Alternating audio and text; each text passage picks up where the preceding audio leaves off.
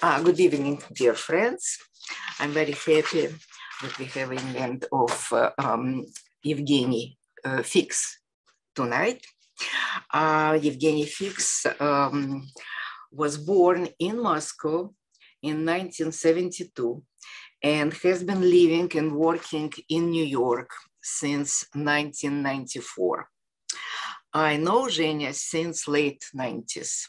He wrote about art in press, as some of us did, which helped us immerse in the world of contemporary art in New York. And he was writing about some of the projects that were curated by me and by our friends. Since that, he established himself as a multidisciplinary conceptual artist focused on post-Soviet topics and dialogue with the West, creating, as we say, controversial, sharp, defined projects with museums, important galleries, art centers, and foundations. Projects such as Pas de Trois in Tallinn, Tallinn City Gallery, Mr. Deviant, Comrade Degenerate at Zimmerle Art Museum, New Brunswick, Mother Tongue at Pushkin House and Grad Gallery in London. Also Andy Warhol and the Pittsburgh Labor Files, the Andy Warhol Museum in Pittsburgh, Monument to Cold War Victory, the Cooper Union, New York, Homosexuality and Stalin's Atom Bomb to Destroy America, Winkelmann Gallery, New York, Communist Tour of MoMA, Museum of Modern Art, Communist Party USA, Marat Gelman Gallery, Moscow, among others. Yevgeniy Fiks has a special affinity to history. And today, in this tragic day of Ukrainian fight for life and freedom, this project of unrealized utopia, written in Yiddish in Kharkiv in 1918, when Kharkiv was a part of the short-lived Ukrainian People's Republic from 1917 to 1921, and which was the first modern state to have a Ministry of Jewish Affairs, Yiddish as one of official languages, and to become a cradle of modern Jewish culture. In these days, this project become even more relevant for all of us. So, Yevgeniy Fiks. Thank you so much, Regina. Let me share my screen and I'll start.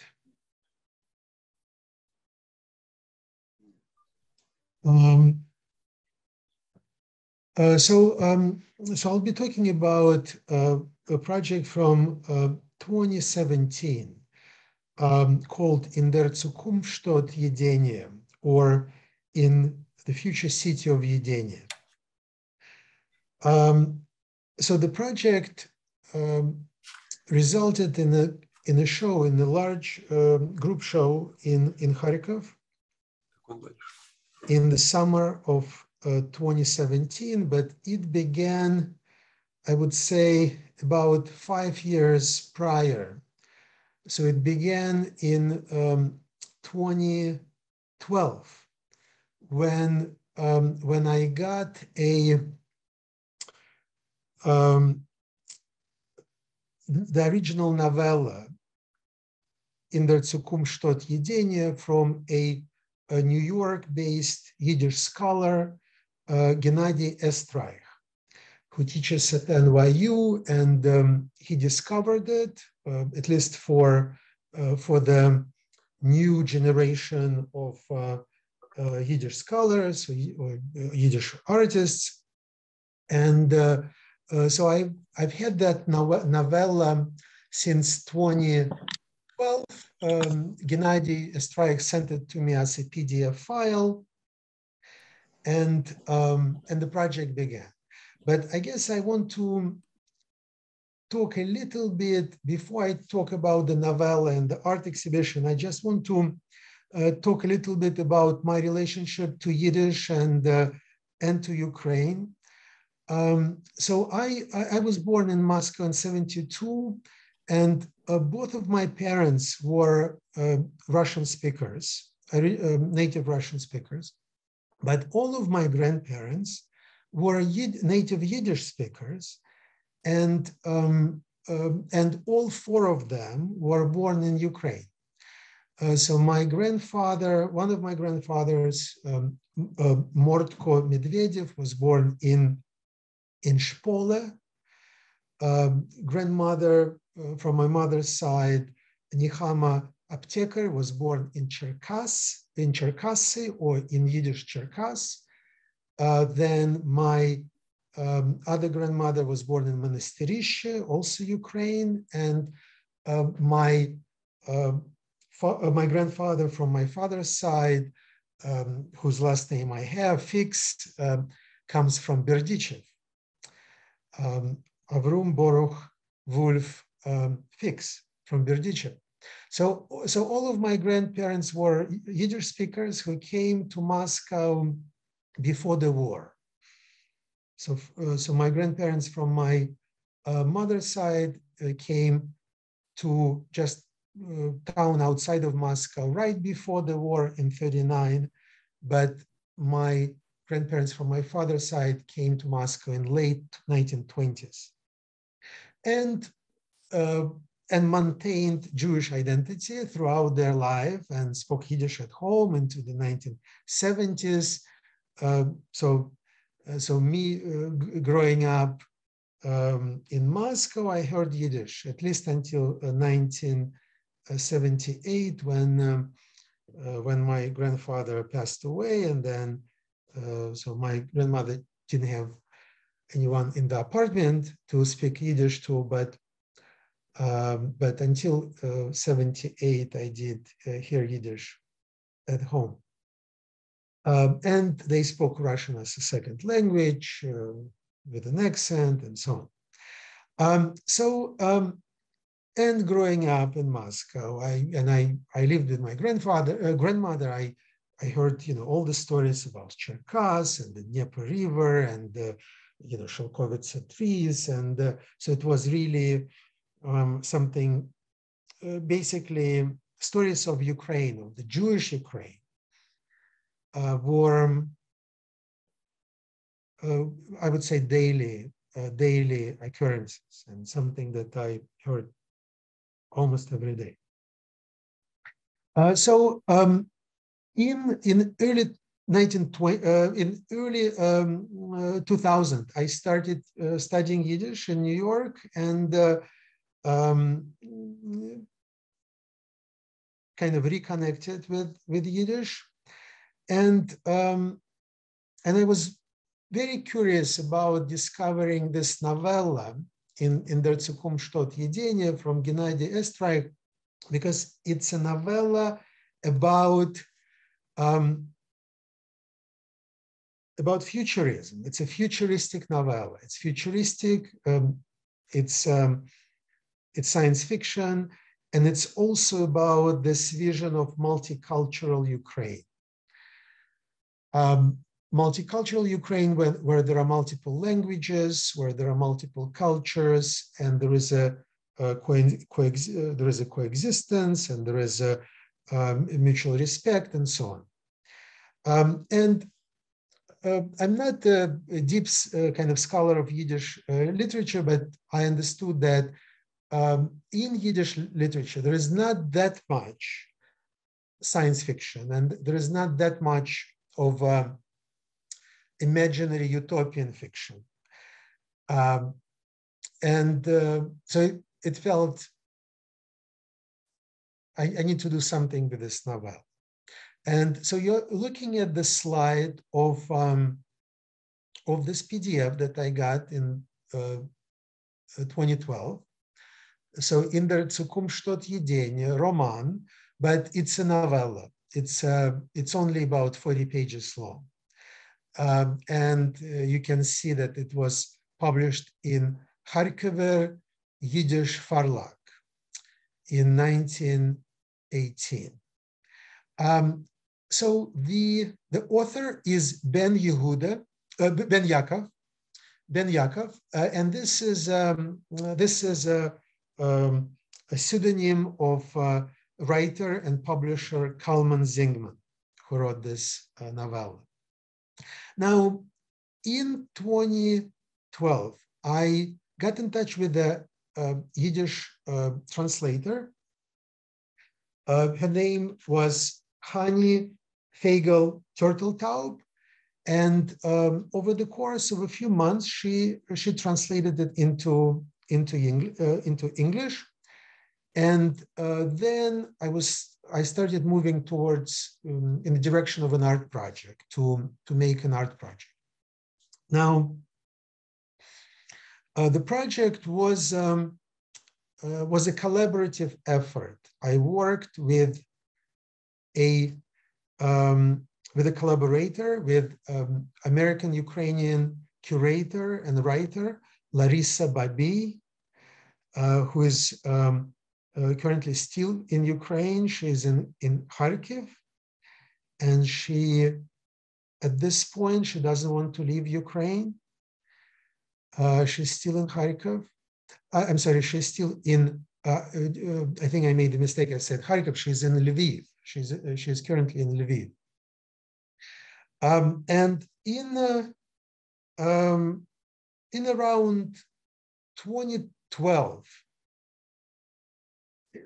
I got the novella. In around 2016, Larissa and I invited contemporary artists to read this novella in the English translation. Only one of our artists could actually read Yiddish. It was a Russian-Israeli artist, Chaim Sokol, who lives in Moscow. So he could read the original Yiddish. Everybody else read the novella in English translation. So here I'm showing you on the screen a couple of quotations from the novella. And in the exhibition in Kharkiv in 2017, when we finally had all the artworks from all the artists and we put up an exhibition in Kharkiv, we projected some of these quotations on gallery walls, and we projected only Ukrainian and Yiddish. We did not project English, but I believe we included English translations in the exhibition booklet. So a couple of quotations here. When I say our community, I'm actually including all the other self-governing peoples. Here we live together so peacefully without any conflicts at all that you can distinguish or separate them from the extent of saying the Jewish community or the Ukrainian one, which is the governing one. Or another one. Yes, here he thought, agreeing with himself, is this then not the promised land when I drink the wine of Gefinia, learn in my own language at school, build my life as I understand it, and do not feel the pressure of a supervisor, while in Palestine, all the workers are still fettered. So you see this hopeful, utopian, hopeful rhetoric. It's hard to say to what extent this rhetoric was practiced in 1918, but it's a vision. It's a vision into the future. So the story of the novella is a Jewish guy comes back to this city called Edenia, which is in Ukraine, and he comes from Palestine. So he had immigrated previously, and then he comes to the city in Ukraine, and he sees a transformed city. It's not the city that he remembers from before he had left. It's a city of coexistence, of multiple ethnic communities, multiple languages. It's also a city with some high-end technology of flying cars and air conditioners. So it's a science fiction also. Now, the novella is set 25 years into the future. So it was written in 1918. So 1918 plus 25 years, this is 1943. And this is, and we know what was in Ukraine in 1943, right? So so this vision of this hopeful future of Ukraine, or hopeful future of that city of Edenia in 1943. So it's definitely, well, it's very provocative. It's also very sad, right? In a way, it's a novella about future, beautiful utopia, and it's set in 1943. So yeah, so we have now exact knowledge what happened in 1943. Now.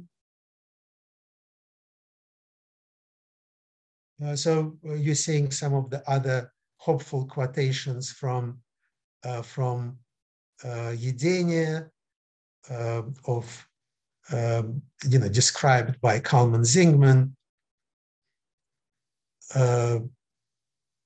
He says that young people only know the term war from history class in school, and there has not been a war in the last 21 years.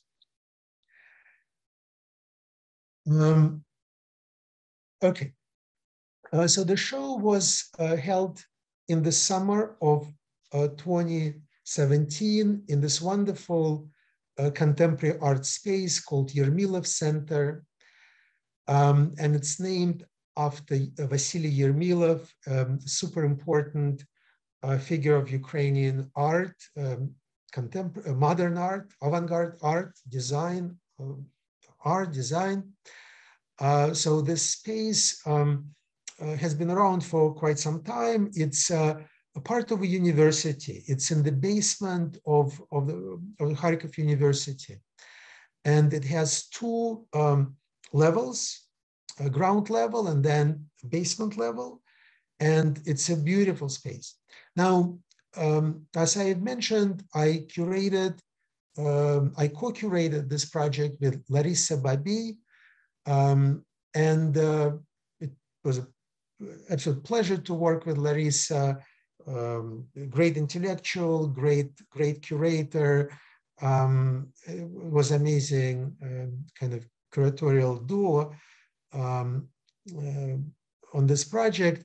And you can see the list of artists and how people identify. I think this is very interesting. It's very wide. So there were artists. There was an artist from Nigeria. There was an Azerbaijani artist who lives in France, who got a political asylum in France by Bibadala. Efioma Anayeji is the Nigerian sculptor. Concrete Dates Collective. It's a collective of conceptual artists from Ukraine. Most of them live in Kiev. Then Kurandi Cats, artists who split their time between Italy and Canada, Sasha Dedos, Ukrainian artist, and so on and so forth. So you can see quite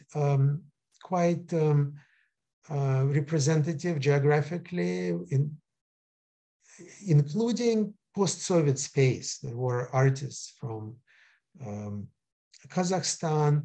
In this show, there was one artist from Russia. So it felt that it was very important to make this show international and to invite many takes on this novella, many artistic takes, and many artistic voices, because the novella is about futurism and internationalism, or coexistence. But as I mentioned, only one of our artists could read Yiddish, the novella in its original form. The rest read it in the English translation. So this is how the press release looked, and it was very important that that Yiddish is very prominent in this show.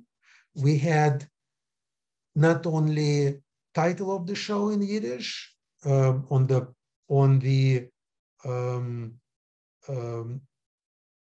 in the exhibition announcements on Facebook, but also we had banners with Yiddish very proudly present as one of the legitimate languages of Ukraine. And I'll show some of the larger images with Yiddish a little later. But we also included Yiddish in our captions. Exhibition captions were in Ukrainian and in Yiddish. Now,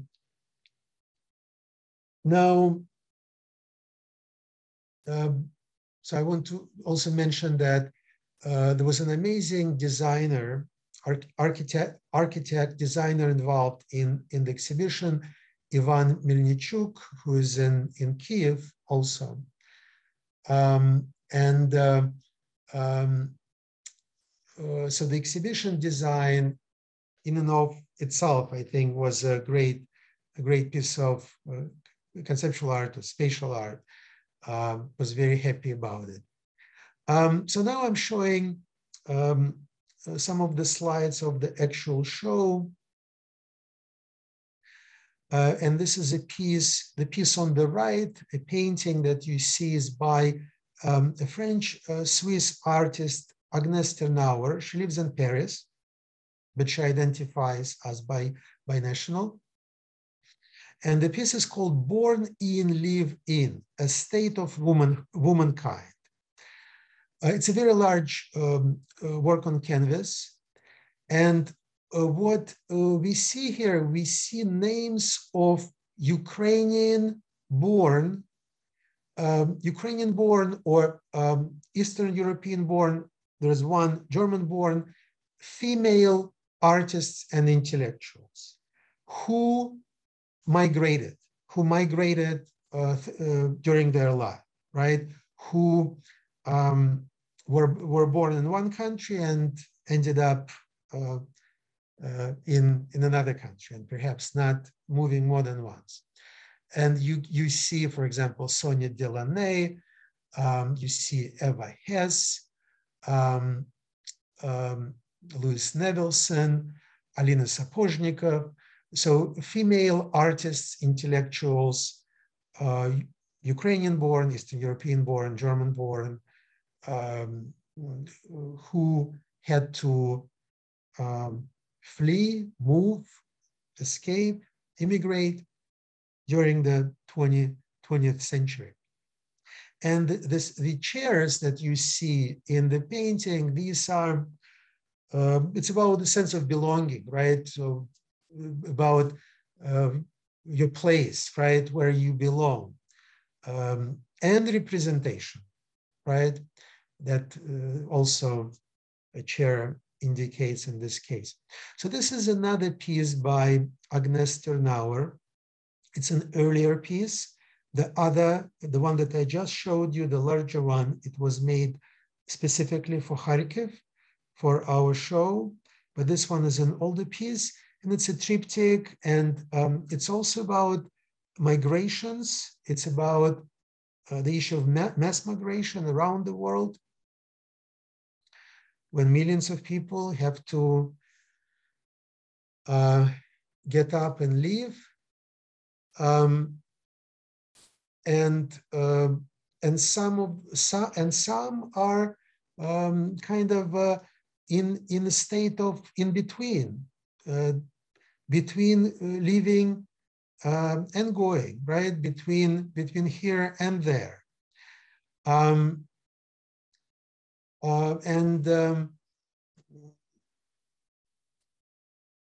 So this is a piece from 2008. So now you see some of the installation shots of the show. So you see it's an industrial, it's a basement, it's of an institution, and people actually used this Kharkiv art center, Yermilov Center, the last couple of weeks as a shelter. And you can find a lot of images on Facebook of people sleeping on the floor of this exhibition hall.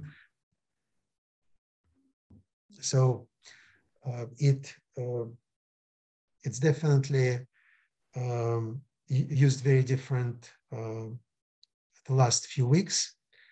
But I recently, I think the last couple of days, I saw somebody posted images that there is an exhibition now. I think, if I'm not mistaken, the space is used for an exhibition now, but I'm not sure if the whole space is used for an exhibition or whether part of it is still used as a shelter. So this is a shot from 2017, our show. You can see projected quotations from In der Zukunft steht Edenia, the novella, in Ukrainian translation, projected on the gallery wall. So this is another piece by a Greek artist, Yevgeniy Fiks, who lives in London, in the UK. And this piece, so it's it speaks the universal language of a journey across fire, earth, air, and water. And the idea of presenting a new grammar, a new language of the material world. And the sources sources that Yekaterina used for this piece, they come from different geographical locations, from different historical times. Geography, history, overlap, juxtapose, and I think it definitely rhymes with Kalman Zingman's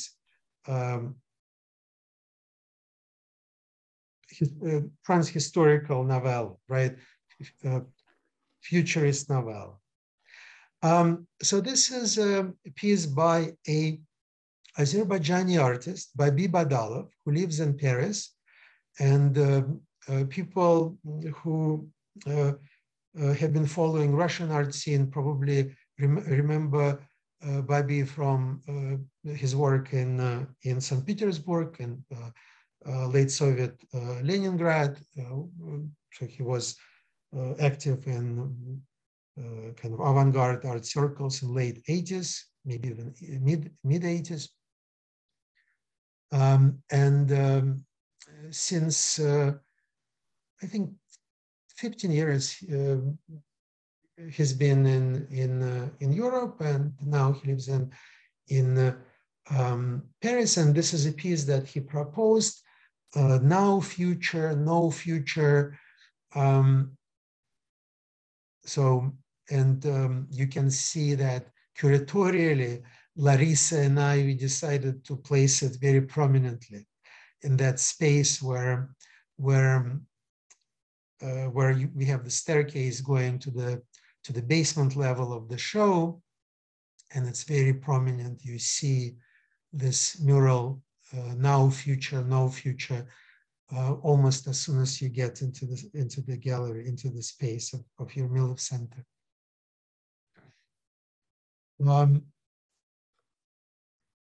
So this is a piece by Chaim Sokol, a Russian-Israeli artist who lives in Moscow now, but he came from Russia to Israel in the early 90s and lived for Israel for a long time. And then about 10 years ago, 15 years ago, he moved to Moscow and he works in Moscow now.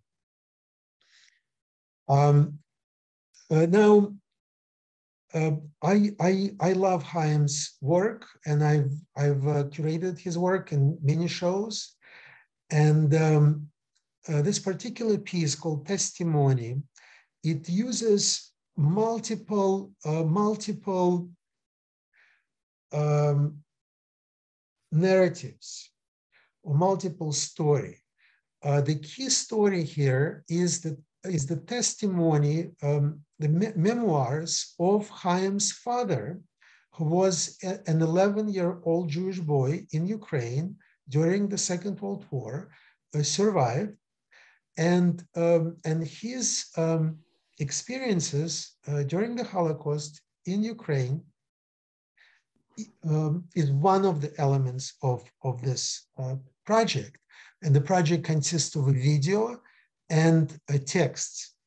And the other part of the narrative comes from contemporary Russia, contemporary as of 2015, when the piece was made. And it has to do with migration records, official migration records in Russia, fragments of them, internet and street advertising that translates this very clear post-Soviet Russian xenophobia, targeting migrants from the post-Soviet Central Asian nations. And so in this piece, Chaim talks about contemporary Russia, and he talks about Ukraine of 1940s. So that's how the texts looked in the exhibition. So you can see. So you take the staircase down from that first level of the exhibition, where you had Babij Badalov's No Future, Now Future mural, and Agnes Ternauer painting, Ekaterina Gigesyan's installation piece. And it was the largest installation in the exhibition. You can see the level of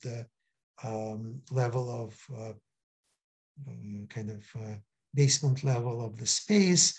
You can see its scale, the tall ceilings, and you can see also fabric on both sides. And that's Ivan Melnichuk's architecture that transformed this basement level into this video booth for Chaim Sokol.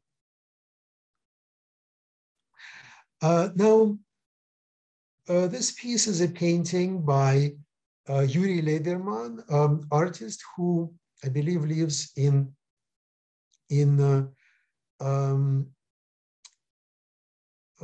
Berlin now. He's from Odessa, and he also lived for a long time, I believe, in Moscow. I met him in Moscow in early 90s.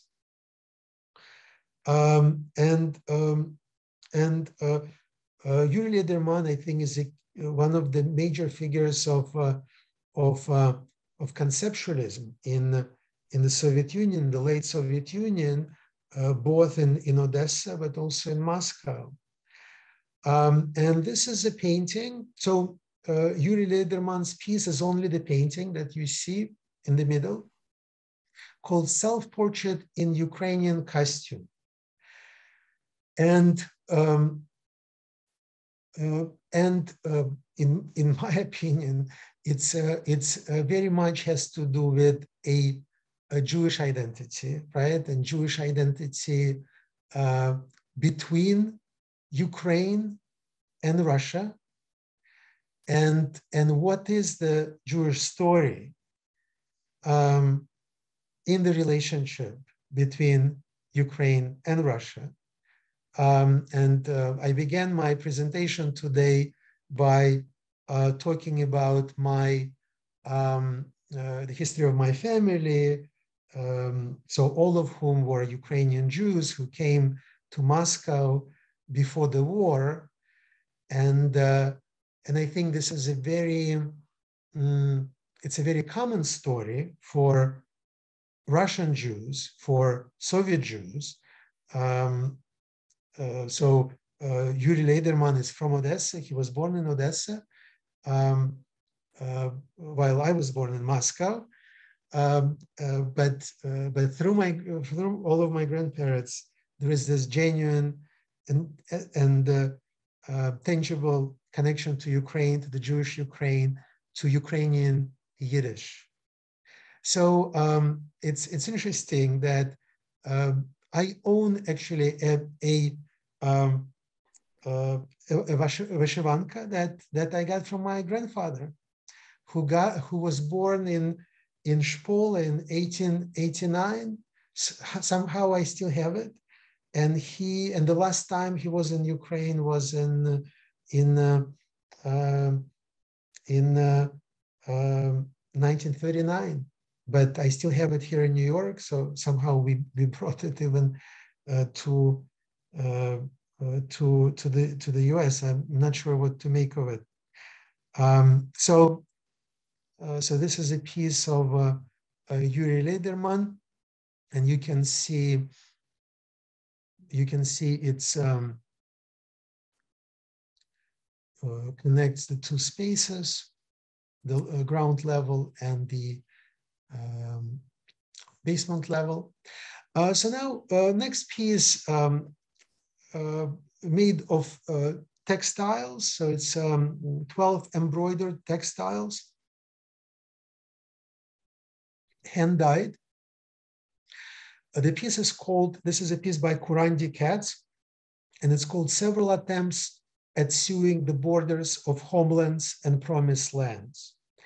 And you see blind contour drawings of geographical maps of territories that are in conflict or at war or disputed. So these are borders of lands that are unrecognized by international law. So you have Abkhazia here, you have Nagorno-Karabakh, you have Quebec, you have South Ossetia, and so on. So it's unfortunately I don't have a close-up of these pieces, but the close-up would show lines, contour maps, borders of lands on these embroidered textiles. There are 12 of them, and we were considering suspending them and showing them kind of hanging, but then we decided to show them as maps, flat, on these pedestals that, again, the architect of the show, Ivan Melnichuk, designed and planned. So this is another piece.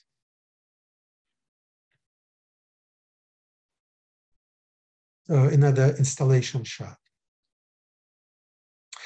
So this is a piece by a Kiev-based artist, Sasha Dedos. A simple sculptural piece, installation piece that references the Jewish Shabbos. It has references to Christianity, and it has also references to Soviet era communist customs, such as subotnik, a Saturday used for compulsory labor, or almost compulsory labor.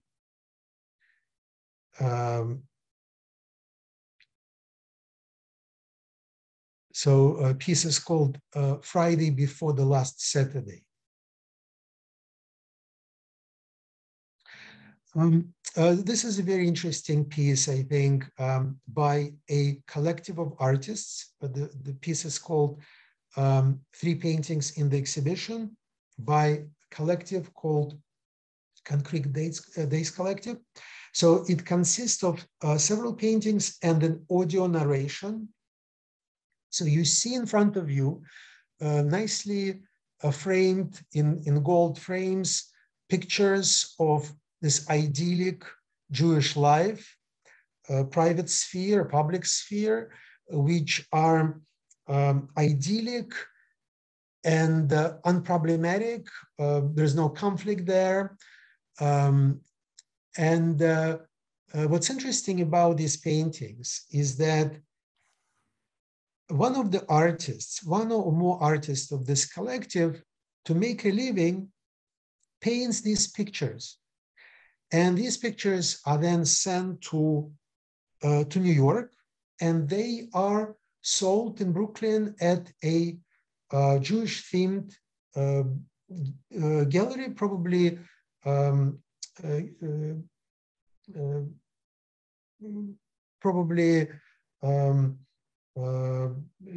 gallery oriented towards a religious community, a religious Jewish community.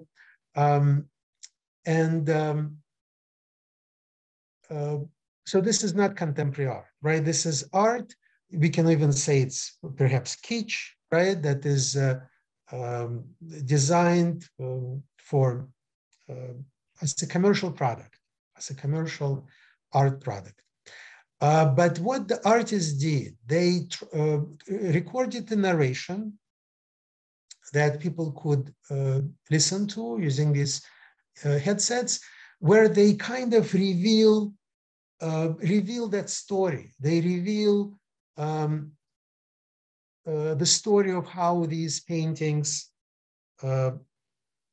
operate in the art market, right? And they tell the story of they being produced in Ukraine by artists, and then they ship to New York, where they're sold. And what's interesting is that it's a different artist name that appears on these paintings. So the production of these paintings are outsourced. They're produced by some artist in Ukraine, and then they're sold in New York, and another artist puts his or her name on this painting. So it's kind of questions what it means to be a Jewish artist, right? What it means to participate in an art market, right? And what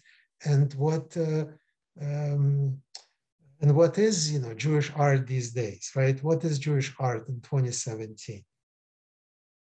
So you see another beautifully shot installation photo of the exhibition, and all the photos were made by great Kharkiv photographer Sergei Solonsky. And so you can probably see the kind of the amazing quality of the images here. So this is a piece by Tatiana Grigorenko, an artist who lives in Paris. who grew up in New York. Artist is of Russian-Ukrainian descent. And so the piece was actually done in relation to Kharkiv and to East Ukraine. And the piece, I was very happy to discover this piece because I believe the artist already made the work before I invited Tatiana to take part in the show. And I think it has very strong connection to this utopian vision of East Ukraine, Ukraine in general, and it's futuristic, and it's also really it's a project where fact and fiction merge, which is also what our show was all about. So another shot of Tatiana's work.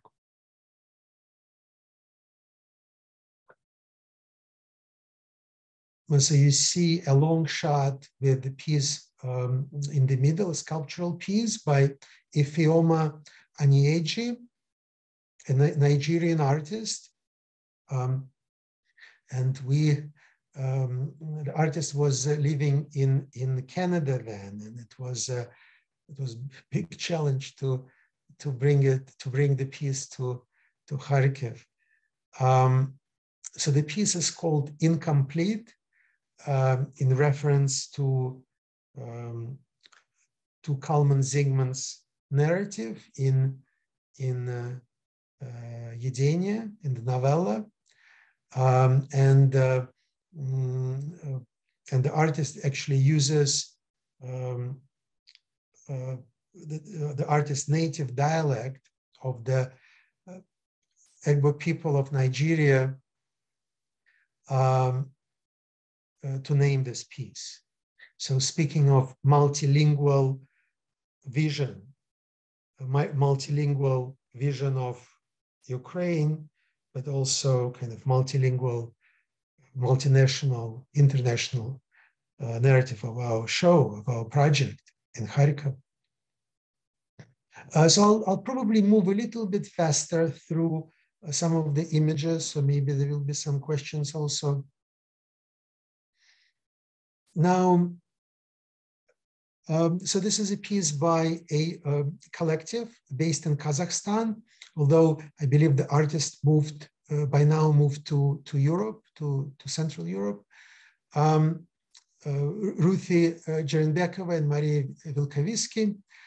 And the piece is a utopian piece. It's also a futuristic piece. The artists are envisioning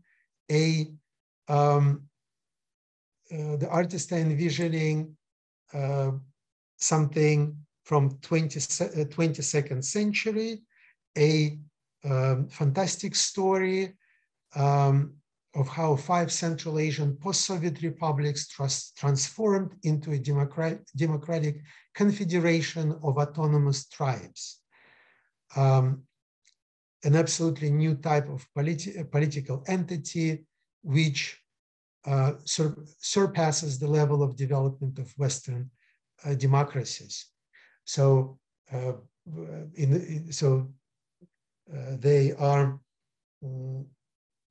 responding to Kalman Zingman's vision for Ukraine and propose a vision for 22nd century Central Asia.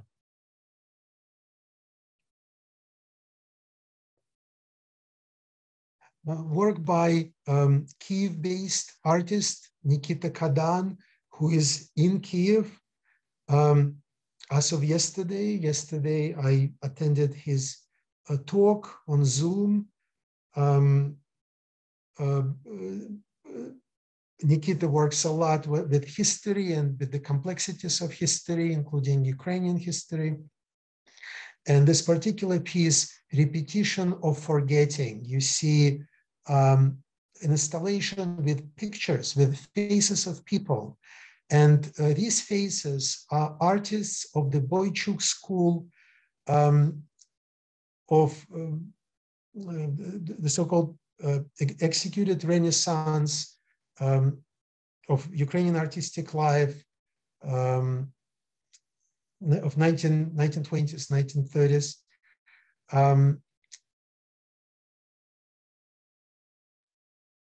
So this piece was one of Nikita's pieces in the exhibition, and it was accompanied by another piece called Viewers.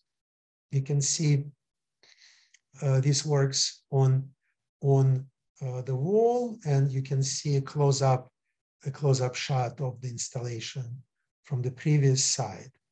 And it's based on Alexander Rodchenko's 1934 album, 10 Years of Uzbekistan. So already this kind of wild internationalist story between the work of contemporary Ukrainian artists, Alexander Rodchenko, and with the connection to Uzbekistan of 1930s, kind of through the Soviet experience. And so all these leaders of Uzbekistan were repressed in 1937, 1938. So their faces were blacked out by Rodchenko and as enemies of the people. And then Nikita intervenes, contemporary Ukrainian artist Nikita Kadan intervenes and adds these spirits of history, spirits viewers. If you look closely at these blackened faces, you can see those features of spirits viewers, spirits of history.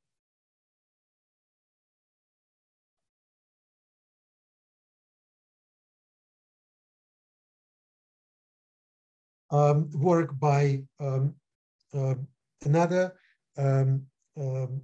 contemporary Ukrainian artist, Mykola Ridney, who is as of now in Lviv. He's from Kharkiv. Mykola Ridney is the person who actually got us in touch with Yermilov Center and arranged for, made the introduction and arranged for the exhibition, for the Edenia exhibition take place at Yermilov Center. So this is a video piece called Gray Horses, and it's based on a narrative on memoirs of the artists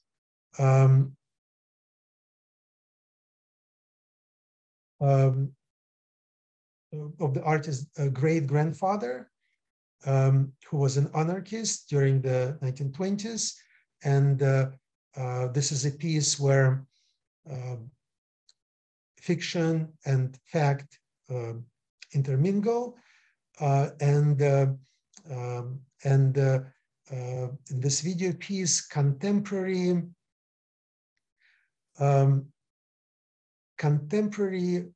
Ukrainian anarchists, police officers, students, and workers are playing characters from 1920s. So it was another video booth installation. The last piece that I wanted to show you, unfortunately, I cannot exhibit it. I cannot show anything on the screen. It was a sound piece. It was a sound art piece by Kapani Kiwanga, artist who lives in Paris, who's from Canada. And the piece kind of activates this colonial or post-colonial story of a sound transmitted between the Netherlands and Indonesia, who was at that time, in 1927, a Dutch colony. And this message, that sound recording message, is repeatedly transmitted between the Netherlands and Indonesia until the signal becomes an abstraction. So the last couple of slides, I want to show you the opening. You can see Larissa Babij is leading a tour of the show. So I'm talking about one of the pieces in the show, some of the artists, also the editor, a gentleman in this checker short in the middle is the editor of Hebraic Ukrainic magazine, scholarly magazine in Ukraine. His name is Vitaly. The last name escapes me. Maybe it will come back to me in a few slides. So this is the opening, and it was an amazing historical occurrence during that opening. Well, we knew that it's going to happen because we invited to the opening the grandson of Kalman Zingman, the writer of Edenia, the author of in der Zukunft Edenia, in the future city of Edenia. So you see on the left, Kalman Zingman's grandson, who is actually very well-known Russian Soviet theater director, Kama Ginkas. So who came to Kharkiv for our opening from Moscow. He took a train, and it was already during the war in the east between Ukraine and Russia. And Kama Ginkas had to get a special letter from the Yermilov Center to be allowed in properly. So it was amazing to see him there, and he spoke at the opening. So Kama Ginkas was born in he was born in Kaunas in 1941, in May 1941, I believe. So he was born before the war, during the war in Lithuania, and he survived, and not many members of his family survived the Holocaust in Lithuania, and at the opening, Kama Ginkas said, "Well, each time you in the audience, you curators or you Yermilov Center directors say Kalman Zingman, I shrug for a second because Kalman is my name. So Kama Ginkas's given name is Kalman. He was named after his grandfather, the writer, Kalman Zingman. So it was, I don't know, it was probably years since Kama Ginkas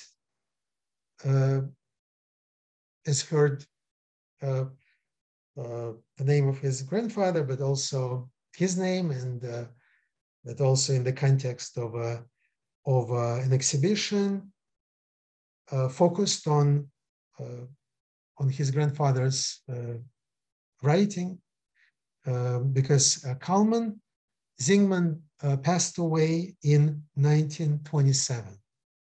He passed away in 1927, I believe, in Crimea. So he did not live to see what had happened to Ukraine, to the Jewish world in Ukraine during the Second World War, or to Lithuania, or Jewish Lithuania, where his family lived when the Second World War broke. And so you see outside of the exhibition hall, so Kamaginkas in the middle, and Tatiana next to him, and I'm on the other side, Tatiana Grigorenko, and you can see Yiddish in der Zukunft steht Edenia very proudly, very large in the background.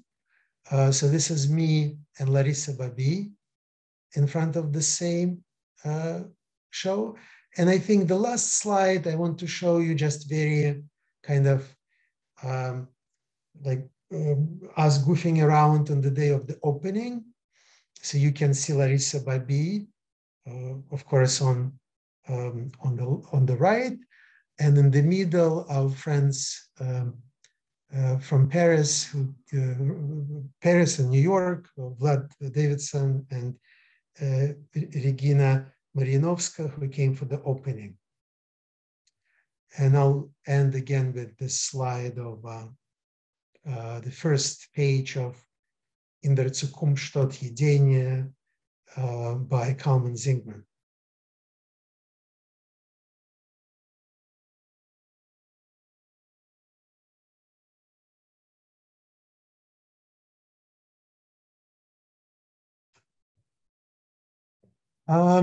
So I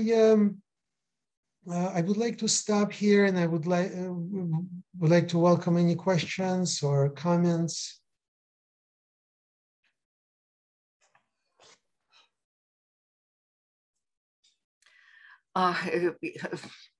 Regina, thank you so much. It was absolutely incredible, and at the end, it was a real surprise, because Kamaginkas is my very dear friend, who I know from my youth, actually.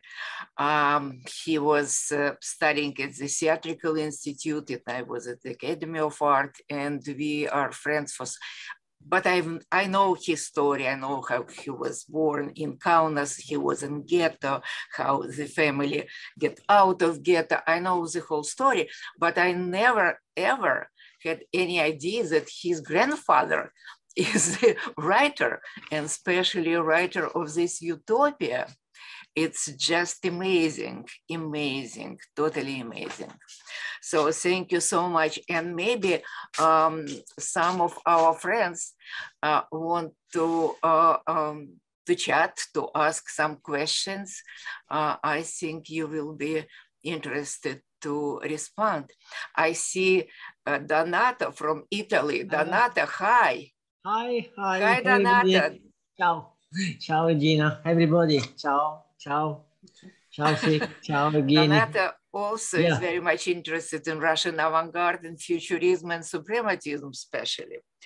Yes, Absolutely. so also maybe some other friends and viewers would like to ask any question. How much time it took to put together this project with so many international artists? Sure, thank you. I think, I think almost, so it took 5 years since I got the novella from Gennady Estreich. So I got it in 2012, and then the show was in 2017. So 5 years, but we did not start working on the exhibition right away. So I think the exhibition probably a year and a half, maybe 2 years, something like that. So Larissa joined me a little bit later. I think I already had I already commissioned the translation from Hani Feigl, Turtle Taub, maybe she was still working on the translation. But yeah, I think production, the active production, probably about a year and a half, 2 years. and also, Regina, you're right about, I mean, I'm not surprised that you know Kalman Zingman, but I think it's interesting that since the show, I've gotten at least, I think, 2 emails from other relatives of Kalman Zingman. So I think there is a cousin of Kama who lives in Israel, and she asked me for photographs of the show. His son also lives in Israel. Yeah. Right. And I think there was another cousin. So right, and from what I understood from Kama is that they knew that the grandfather was a writer, a Yiddish writer, but none of them could read Yiddish, right? And also, I mean, the grandchildren, and then so they knew that there was this writer from 1920s. He wrote in Yiddish. He's that's our grandfather, but none of them really. I don't think they've ever read anything that he has written. So maybe they felt he was a minor writer. I'm not sure, but he definitely means a lot for Yiddish literature. I mean, especially for the kind of utopian. How did you find him? How did you find Kama? How did you know that he is a relative? I'm trying to recall. I mean, it's possible that I was trying to find some relatives, maybe, and I think the cousin in Israel got in touch with me first, and maybe she told me that Kalman Zingman is the other cousin, maybe. Yeah, and I think the cousin in Israel, I think, was considering coming to Kharkiv. But never did. But Zingman was closer.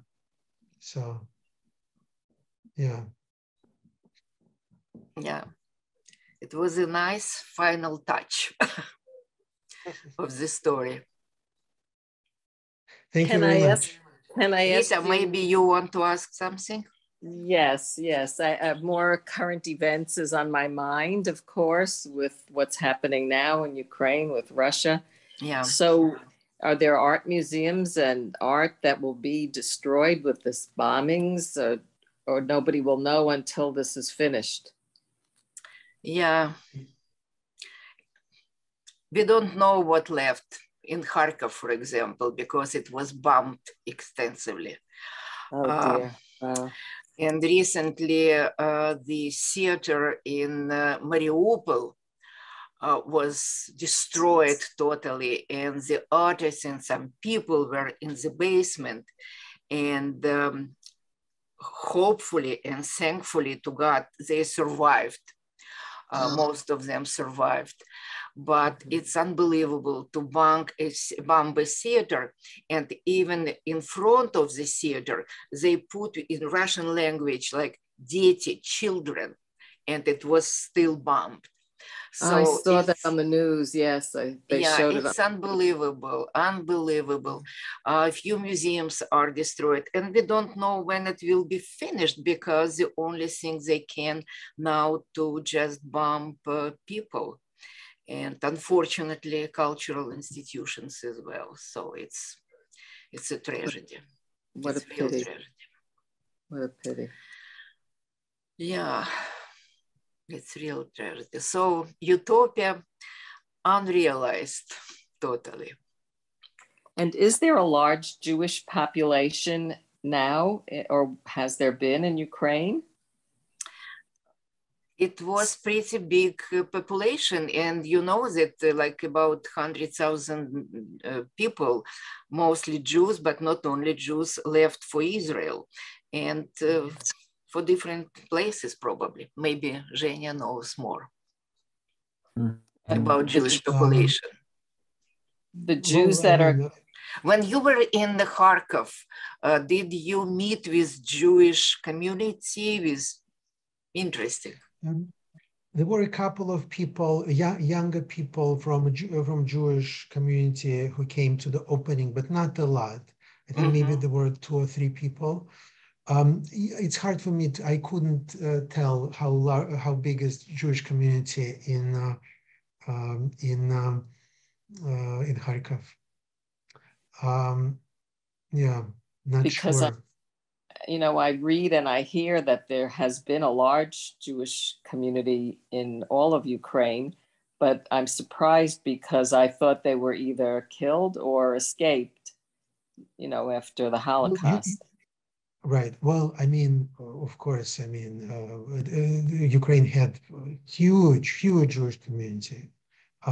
So, for example, I mean, my grandfather was from a small town called Spola, and Spola was 45% Jewish and 55% non-Jewish.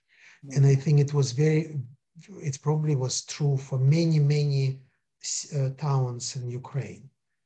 And the Yiddish language was spoken in Ukraine not only by Jews, but also by Ukrainians. It was the language of the marketplace. And but of course, the community was disseminated during the Holocaust, and then people started leaving starting in the 70s. Leaving to come to America or US, Israel, and so on. Yeah, all over the world. Yeah, in Ukraine, it was killed about 2 million Jews. And recently I was in Belarus, for example, and in Belarus, it was, as in Lithuania, it was like at least 55% of Jewish population. So at least half. In Vilnius, for example, it was like 75% of Jews. All were killed. It's unbelievable. But some Jewish families came back from who were able to escape at the beginning of the war. They came back to Ukraine or in Belarus, but of course the Jewish population is not comparable to what it was before the war. And it's very painful when you are visiting especially shtetls, former shtetls, where is no one Jewish person is today. You just can feel it.